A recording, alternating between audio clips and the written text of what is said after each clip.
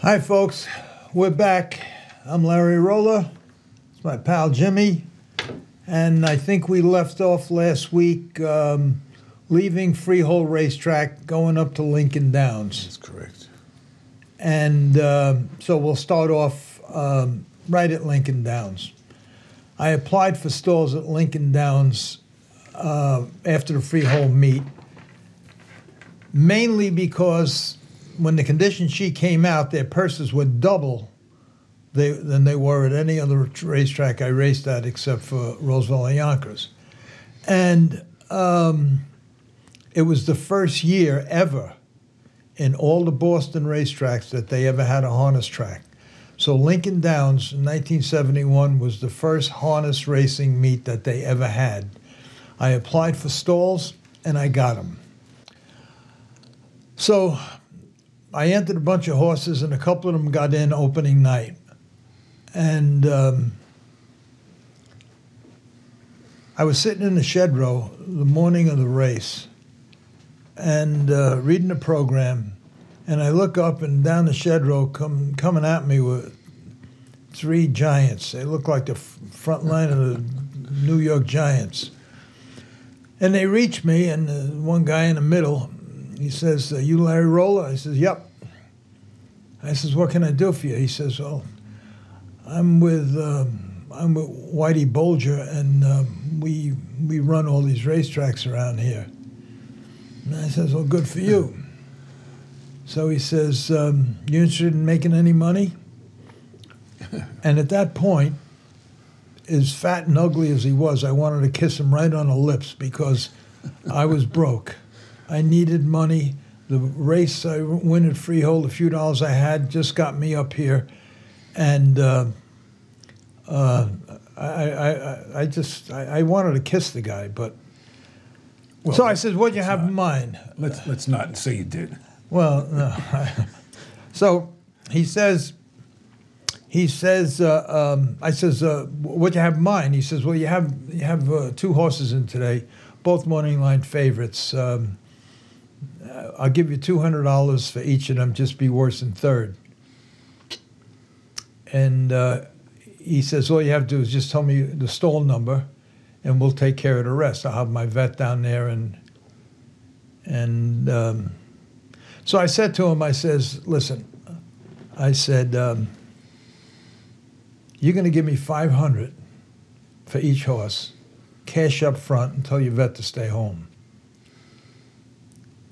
He says, "You know who the fuck you're talking to?" I says, it makes no difference. That's the deal. You want a deal? That's a deal. And I can assure you that my word is a lot better than anything your veterinary can give my horses. So he says, "What'd you say? You wanted $500 a horse?" $500 a horse cash right now. And he's looking at his friends like, "You believe this fucking guy?" And, all right. He takes the money out of his pocket. He counts out $1,000. He gives it me. He says, "I sure hope you know what you're doing, because I'll be back in the morning." And I says, "Bring coffee and a bagel." And he left. The next morning, he comes back, and he must have did really well. I finished fourth with both horses, and I made $1,000. And as good as the purses were, say the purse was $2,000, just to give you an example. The winner gets 50% of the $2,000, which means the winner gets $1,000. Second place gets half of that. Third place gets half of that, all the way down to fifth place. So I collected fourth place money plus $500, and I saved my horse for another day. So he says to me, he says, "When you got another horse in?" And I says, "Probably in 2 or 3 days. They didn't draw yet." He says, "You think you can get any of these guys here that, you know?" And I says, I don't know. I'll see what I could do." He says, "We can make a lot of money." He says, "I control everything around this town." He says, "I can get off-track, bookmakers, everything else." I says, "All right." Now the edge that I had, even though I didn't know these other guys that were there, was that all of these small tracks, 99% of the trainers are broke. They're living in tack rooms with their families. They have no money. And the 50% of the purse money that you get, that's if you own the horse. If you're just the driver or the trainer of the horse, right, you get 10%. So if you don't own the horse and you only train the horse, which is what all of them guys do, they don't have money to own a horse, they have owners. So if the purse is $2,000 and you win, the owner gets $1,000. Out of that $1,000, you get 10%. So you get $100. So I'm going to give you $500 to be worse than not to win. You're going to be making a lot more money, and you can save your horse for another day. Plus, if you have 3 or 4 horses in, you make a lot of money. The bottom line was, within a week, I had like 10 guys ready to do anything I wanted them to do. On the pad. So yeah, and that's what it was. And I just pick up the program and I see who's in there. I have the names of the guys and I go to them. Okay, and most of the time what the morning line was. Right? Yeah, if they were morning line favorite, they would get $500. If they were second choice, they get $250 or $300, something like that. Whatever it was. Right. And the meet went on. It was a short meet, but by the end of the meet, I walked away. I left that track with probably $35,000, plus paid all expenses, plus paid everything, plus was having a good time. The only problem I had up there was, and it really wasn't my problem, was Tony's problem. The guy the big fat guy, his name was Tony Ciulla, big fat jerk, part of the Whitey Bulger crew. No, you're right, because Whitey was known as an arrogant psychopath. Yeah, well, that's exactly what he was. He was an arrogant psychopath. And this guy was his own guy. But what Tony was doing, because he was an arrogant jerk too, what he was doing was he was busting out all the bookmakers in town. He was playing all sides, right? Yeah, and not saying nothing to Whitey. Now, after he got busted, half the bookmakers in town were Whitey Bulger's bookmakers. So whenever they went broke, they went to Whitey for more money. Whitey would give them more money for 1 point. So if he gave him $20,000, he was collecting the VIG plus he still Jesus. He was good. But so he went. He come to me one day, and same type thing. It was in the morning, and who shows up? But it's Whitey Bulger and one other guy. You Larry Rolla, same routine. Yeah. You dealing with a guy, Tony Ciulla? Yeah. He's busting out all my bookmakers. That's him, not me. He says, you're doing something with him? I says, yeah. He says, when does he come here? I says, he comes every morning about 10, 11 o'clock. So he says, all right. I says, why? What's the problem? I says, if there's something that I should know, you need to tell me. If there's something, I know who you are, I know what you do, and I know what I've been doing. This is your guy, he ain't my guy. If I need to stop, I stop. No, that's all right, I'll straighten it out. So he says to me, he busted out all my bookmakers, which is no problem because I make money off of that. But now there's no other bookmakers in town. He's busting out everybody. And the problem with that is he didn't say a word to me. I know nothing about it. Who knows how much money he won. He busted out everybody and never said a word to me. So who comes walking down? Tony Ciulla. The street guy. Oh, Whitey, how you doing? Whitey, you know, Larry. You're trying to play it off, right? Yeah. He says, listen, you fat fuck. That's Whitey Bulger telling him. He said, listen, you fat fuck. He says, you busted out every one of my bookmakers, plus the other ones outside of town. He says, and I never heard nothing about it. From what I understand, with your winnings, I'm supposed to get a minimum of 20% of that. You have $50,000 for me tomorrow morning. Well, Larry, you won't have to worry about seeing him no more. So that's how that ended, and I'm sure Tony Ciulla took care of Whitey after that because I never got another visit from Whitey, and but he's not only an arrogant guy but a scary guy, just a little thin guy, you know, just look at just like he knew who the fuck he was, and he was a psychopath. He was, even though he was a fucking rat, and I'm sure everybody knows the story that his brother was more work than people got hair in their head. Yeah, he killed a lot of guys, but he had the protection because he was working both sides with the government and stuff. So anyway, so now what happens is one day Tony comes to me, and we're doing really well, and as he's walking away, he says. You want any action? He says, I got an edge on, I think it was a college basketball. So what am I going to say? He's making money for me and everything. Well, if you have an edge, I figured another way to earn some money. If you have an edge, bet for me. He said, well, what do you want? What do you think? Give me a couple of thousand on whoever, whatever. You would just follow his lead. Just follow his lead. Just only because we're doing a lot of stuff together, and even if I lost it, it wouldn't mean that much. No, the karma was there. Right. But we win. He win. I think he was fixing college basketball games or something like that. I didn't know. I didn't care. All I know is that he come back to me and he give me 2,000 or 3,000.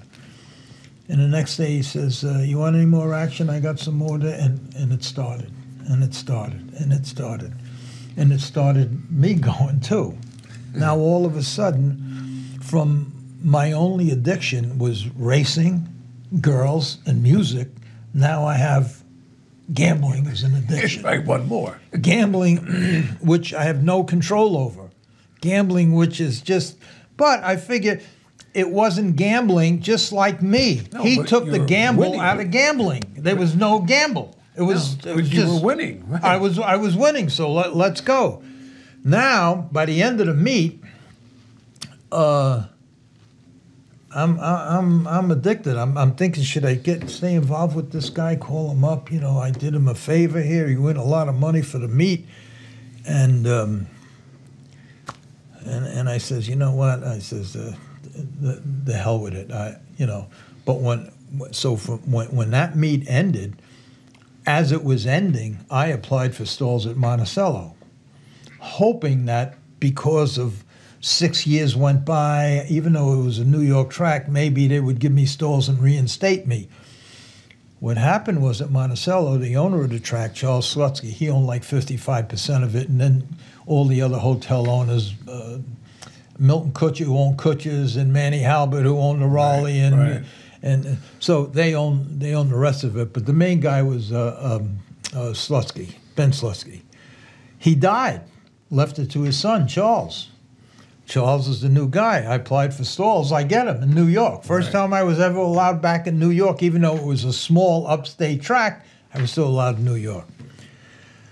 So now I get the stalls in New York, and I'm thinking, should I call this guy? I go up there now. All of a sudden now, I'm into betting basketball, college, hockey, football, everything, and it got to be a habit. Now I'm making money with the horses and losing it because of this addiction, and it only got worse. It's like every gambler. I think they say that somewhere in the back of a gambler's brain, he really wants to lose. Yeah. And I don't know if that's true or not, but it's just, to me, defeating that how could I not win?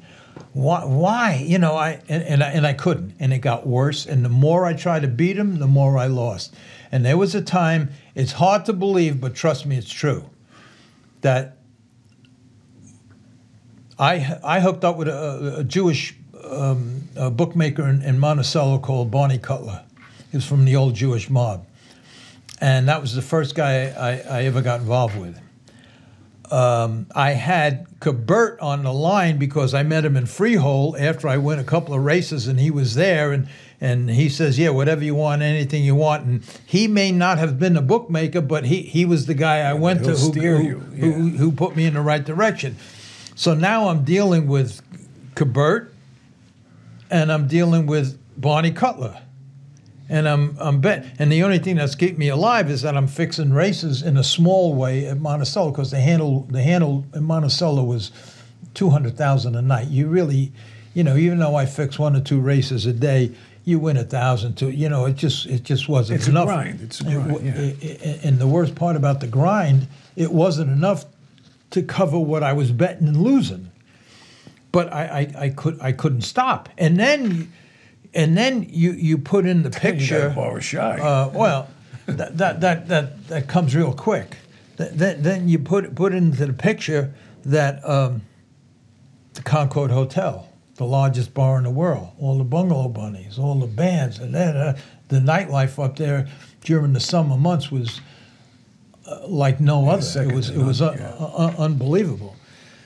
And then you get involved with girls. You get involved with going out. You get involved with tipping. So you have, and before you know it, I had the front table and then it goes on and on and on and on. And then you create an image that you have to live up to. I mean, you may walk in the place with 20,000 one night and give the guy $100 for a front table to see Steve and Edie, and then you go back the next night and you lost the 20,000, and but you got to get it somewhere. You got to get it somewhere. So it's a cash flow problem that you have to overcome on a nightly basis for more reason than one. Okay. So now I become very, very friendly with Charles Slutsky, who owned Monticello Raceway. And the reason I become friendly with him was because the waitress, I always had a table in a dining room, because I always had a front table right up against the glass, because I always fixed 1 or 2 races in a small way, just enough to make 1,500, 2,000, whatever. And the guys up there were great, because the purse money was the worst ever, and everybody was broke. Every trainer was broke. They just do it for the love of it, and they just hand to mouth. It was just, and that's what it was. It was a labor of love. They just loved it. So, what happened was Monica, for some reason, I never come on to her. She just liked me and liked me a lot. The problem was that Slutsky, who owned the racetrack, even though he was married, he liked Monica her too. So whenever I was at the Concord Hotel after the races, Monica was there, and Charles was there, and before you know it, and he knew that she liked me, and I was a player in more ways than one. I just naturally you want a girl comes on to you, you're not going to chase her. I wasn't good at ever picking up girls. I was lucky enough, for whatever reason, to have girls come at me. Migrate towards you, right? So I become very, very friendly with Charles. So one day, Charles calls me over and he says, Monica tells me that you love music. That's why you're at the Concord all the time. I says, that's right. I just love it. He says, I'm having a pool party. He says, is there a group that you can get for me for my pool party? So I said, sure. I says, a good friend of mine, Danny Lamego, and the Jumpin' Jacks, they'll play. Yeah. So he says, okay, great, get him. So I get him, and we have the pool party. Danny was in his prime. He was great. Yeah, he was. To me, he was the best. I'd rather see him than Louis Prima, Sinatra, all of them. He was just great for me. So anyway, we go to the pool party, and I'm just sitting in front of the band listening. Slutsky, who also owned the Neville Hotel, which is the cream of the crop up there as far as hotel goes. The Concord, the Rolla, they were all, they're all different kind of places, all pickup joints. The firemen had their conventions there, the police had their conventions there, hookers used to pile in there. It was just the Neville, which is in Fallsburg, that Charles owned, was a high-end place. Whenever the commission had to go, they went to the racing commission, all went up to the Neville. Right. All the government, the senators, congressmen, New York State, they all went to the Neville. All the other places now, sometimes they went to the Neville and they snuck to the Concord, but they always, that's where. So anyway, I'm at the pool party, I'm playing, I'm listening to music, sitting with Betty, Danny's wife, and Ronnie and Grassi, one of the trainer drivers there, he was friendly too with Charles. he comes down. He says, Charles wants to see you in the house. So I go up in the house, and there's all these guys with suits and ties, and they were all congressmen, guys from the racing commission, the head of the racing commission, and they're all sitting there in the beginning of the mound of cocaine. And everybody has a card, and they're all pushing it by them. And that's all you say. So Charles says, help yourself. I says, Charles, I don't do that. I'm going back to the band. So I go back to the band, and about a half hour later, Ronnie comes back and says, Charles wants you up there. Why don't you go up there? So I go back up. What's the matter, Charles? He says, have some fun, loosen up. I loosen up down there. I don't do this stuff. I don't drink. Right. I don't do this stuff. So after the party's over, I get a hold of Charles. And I says, Charles, word is all over the place that come December, November, December, OTB, off-track betting, is going to open up all betting parlors in New York State. Mm-hmm. Every racetrack, including yours, in the whole United States, close for a week before Christmas, all the way up until a week after. So for like 4 weeks, there's no track open in the whole country. Right. You have in your hotel all the guys that make the racing dates. Right. Just tell them you would like racing dates for them 4 weeks.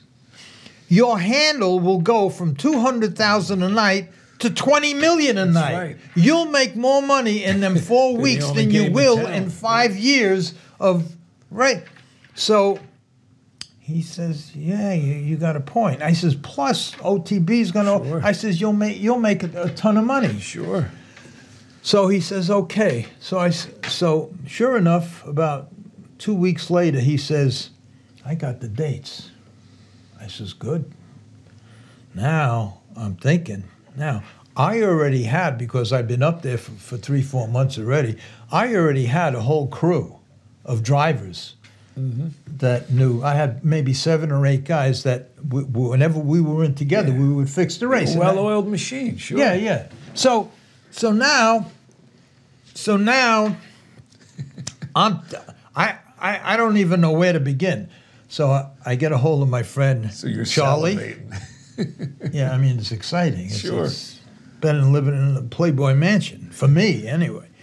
I got Charlie, I got my cousin Joe Knapp, and I got one other guy. I can't, a real whack job. But the reason I picked these 3 guys was they knew all about gambling. They knew about the racetrack. I couldn't ever afford anybody to get shut out.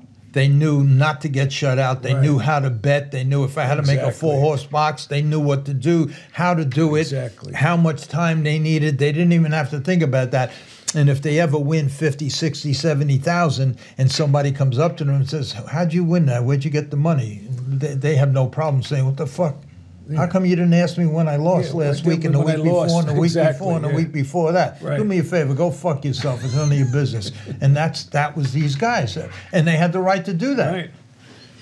So now the winter meet is approaching. I have all the runners. I sit down and I tell them, I says, "Okay, you go to I'm going to give you the numbers. You go to the OTB in Middletown. You go to the one in Yonkers." And I just spread them out, the 3 of them. Right. And I'll have Gina or somebody bet for me here if need be. Now, the racetrack is relatively empty because it's the winter time in Monticello. The summer, all the people with the hotels are even half empty. But the handle now becomes humongous. Sure. Where prior to that, if you made a $200 bet on a horse, the odds would go from 10-1 to 2-1. Right. Exactly. Now, if you bet 20,000 on a horse, the odds would actually go up. Right. That's how much money was in the mutual pool. Wow. So it was unbelievable. So now I have everything laid out. Now I can't wait for opening night and everything. I have everything planned. The condition sheet, and the sheet comes out 3 days prior to the race. They draw for positions. Now I got the sheet for, say, the opening night. Right. And I'm looking at the sheet, and it tells you all the races, who's in and everything. So now opening night, I'm looking to fix every race because every bettor in the world is going to be there. And I say, and we were able to fix 5 or 6 races. Now, 5 or 6 races, with each pool being $500,000, you win a tremendous amount of money. So anyway, I have it all set up. So now, 2 days, I think 2 or 3 days before the meet actually starts, and I'm ready to go. I get paged to the stable gate. Larry Rolla to the stable gate. I go down there, and I look, and I see outside the stable gate this big black Cadillac. It's that fat fuck from Tony Ciulla from Lincoln Downs. So I get out of my car, I go through the stable gate. I said, what the fuck are you doing here? Well, what are you doing here? He said, what am I doing? It's the only game in town. The only game in, that's what we're doing here. Why? Ain't you happy to see me? I said, do me a favor. There's a diner on top of the hill. Go on top of the hill, and I'll be up there in 10 minutes.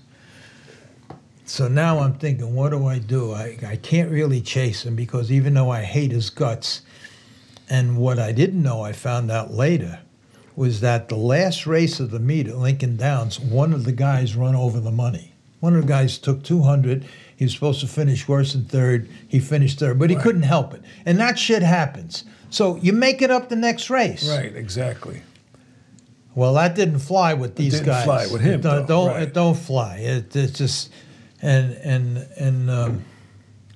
how I found out was I got a call. And from one of the trainers that were up there, he says, you know, when you left, because I shipped out the the closing night, he says, you know, when you left in the parking lot, your friend beat the shit out of. I know, that's the one he gave the beating to, right? And he gave him a bad beating. He was in the hospital. Wow. He was in the hospital for about 2 weeks. So and he was going to go to the cops, and I says, tell him, please don't do that.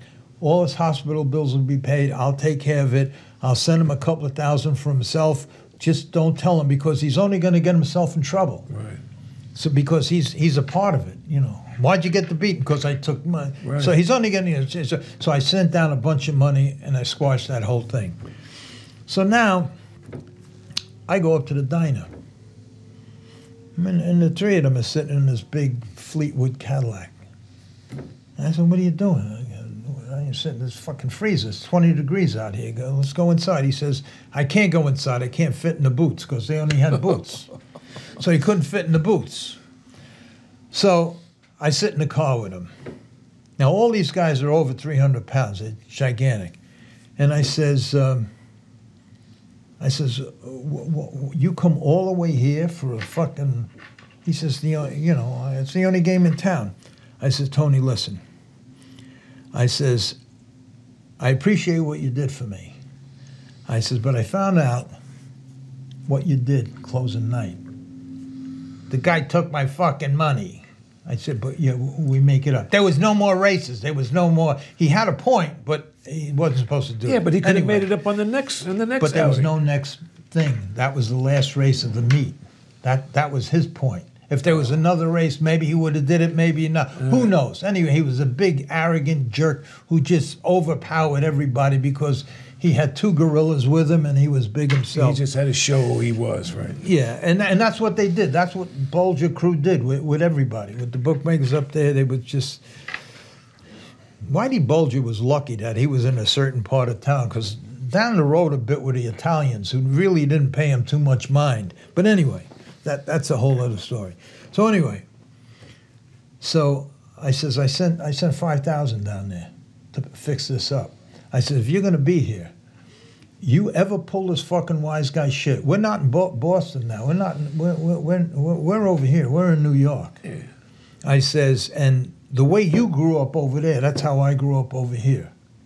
So I'm telling you, we'll make money. We'll be friends. Somebody runs over the money. They'll make Rip it up your on the fucking next one. tickets Right. up, and we'll make it up on the next race. So, yeah. Okay, so now I level with him. I just level with him because there was plenty of money. So I level with him, and I told him, "You just bet at the track. My guys will bet at all the OTB powers. Now, in OTB, when you win 10,000 or more, they give you $10,000 stacks wrapped in saran wrap like Swiss cheese. It's just shrink wrapped, 10,000 packs.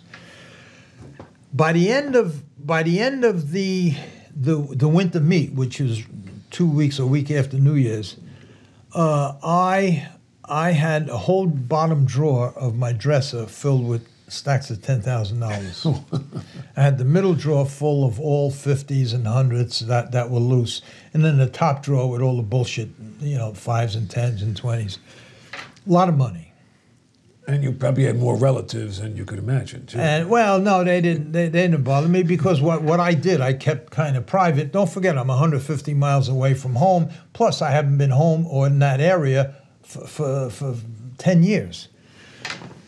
So the end of the meet is coming close, and we're all flush, we're all making money. But in the meantime, my bets now with Cabert and with Barney, now I almost stopped with the college games. I was betting 500 a game, 101 college games. In the middle of the fucking night, I'm calling colleges.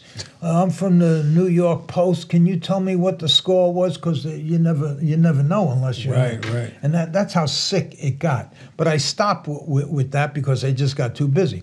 So I just started betting the pro games. It was football. And I started betting the football and losing. Now I'm betting 20 a game with each guy, 40,000 a game. Bet 10, 11 games, lose. Now, I lose before January. Maybe going into just a couple of weeks before the Super Bowl. I lose like $1 million, $1.5 million to both of them. And every Tuesday I show up, I pay cash, no problem. And it's one thing, you never missed a payment. Never missed a payment.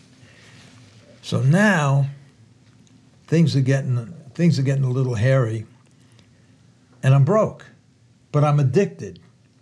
Now, it's I never paid much attention to because I always have something to say about you can't stop smoking, you can't stop drinking. How could you not stop smoking? It's an addiction. You can't stop the drugs. It's an addiction. I have a gambling addiction. I can't even explain how you just start shaking if there's a game on and you got to bet. You got to bet. Just like it talks to you. So now I'm broke. So I call up Cabert and I say, listen, I'm going to Florida to buy some property, so you won't see me for a couple of weeks. Knowing he's going to say, no problem, just call me up for the line. Yeah, but if I lose, I won't be here to pay. Don't worry about it, don't worry. And I knew they were going to say that. Both him and Barney were going to say that. Right. They got a cash cow in me, so you're going to be... That always did the right thing. You paid $1 million, right. so, and I knew they were going to say that. So now, sure enough, I go to Florida. And the first week... But you're still calling in the meantime. Absolutely. I go to Florida. Well, that was the whole thing. Hoping I get even in a week or two and make a score. So now I go to Florida and I call up. First week I lose like 80,000, now whatever it was. Second week, now I call up and say, listen, I told you I owe you 80, 90, whatever it is. I says, I won't be back for another week. The closing ain't for another week and a half. Don't worry about it. You want the line for Sunday? Sure. Oh. Okay. Give me a line for Sunday. Make a long story short, by the third week, I'm stuck. 700,000. Now I come back, and I have a decision to make. Kill myself, run away, or go back and face the music. My whole life, I never ran away from a problem. Never, ever. Try to make myself right, but if I was wrong, if I was right, I'd never run away. But if I was wrong, I stood there and took the thing. I seen too many guys in the position that I'm in for a whole lot more money run away and destroy their lives, their family. Eventually got caught, And eventually they got the shit beat out of them or dead. But I would never do that anyway. I come back, and I go see the madman, Cabert. This is where you went on the boat. Well, now he knew something was wrong. I didn't see Cabert. I saw the guy that he sent for me at the airport. I called him up, says, I'm coming in. Can you have somebody pick me up? He has somebody pick him up. Who was the guy that I was betting with? He was the guy. I wasn't calling Cabert direct, but Cabert was the guy. So I was calling this other guy. He was the guy that picked me up. I forgot what his name was. So anyway. Well, he put you with somebody else. He put me with somebody else. But it was, Cabert was getting, Sure. It was Cabert's control. Exactly. So anyway, so now he gets me in the car and he says, how'd you make out? And I says, all right. I says, he says, you want to stop home? What do he wants to see you now. I says, I don't have the money. He says, what? I don't have the money. So he says, I'm going to have to call him. And I says, well, do whatever you have to do. Bring me down there. He says, well, I got to call him first. I got to let him know. So he calls him. And Cabert says, all right, you bring him down here tomorrow morning. So he takes me home. Next morning I meet him, and we go down to Atlantic Highlands, I think it was. We go in this little coffee shop down the road. He's in the back there. And two of his guys, he's smoking a cigar and sitting there. And he looks at me with the other guy. I can't think of his name. And he just gets up and he walks out. And the other two guys follow him. Takes me to the pier, out, maybe a 30-foot boat or whatever it was. Go downstairs. Takes me out in the ocean. Yeah, ultimatum time. And the motors stop. The guy brings me upstairs. They put me in this little half a 55-gallon drum. Get in there. They pour a couple of bags of cement. They start pumping some water. And Cabert comes out. He says, that fucking nitwit let you go too far. That's on him. You went too far. That's on you. Now you tell me why I shouldn't let the cement harden and throw you the fuck overboard.